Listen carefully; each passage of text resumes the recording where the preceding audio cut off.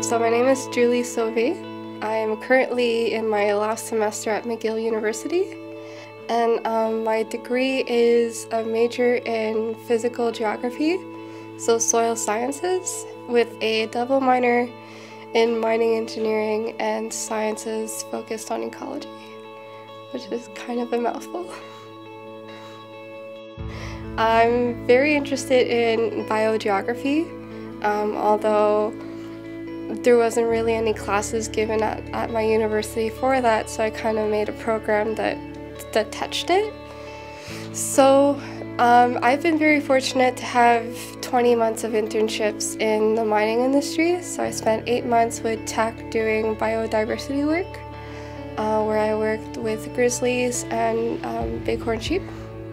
I've also had the opportunity to do herpetile salvages and a lot of different things that were things I didn't really know were involved in the process of operating a mine. Being able to have a degree that's allowed me to get out there and have these job opportunities to actually see how environmentalists are helping out with the advancement and operations of mining sites and mining companies has been really interesting for me.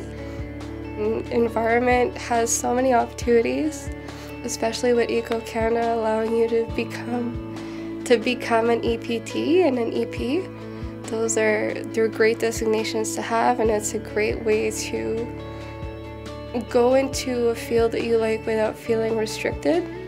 I feel like if biologists have a lot more difficulties like finding jobs because it has to be very specific to biology, whereas environment is very broad, so you can do a lot more with it.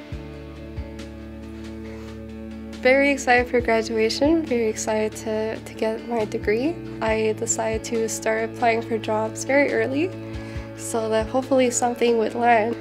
But actually I've gotten quite a few offers, which I was very surprised and excited about. So I'm still kind of undecided, so I'm not going to name anything, but I will be most likely back out west, still doing things in environment and kind of mining related. So that's very exciting.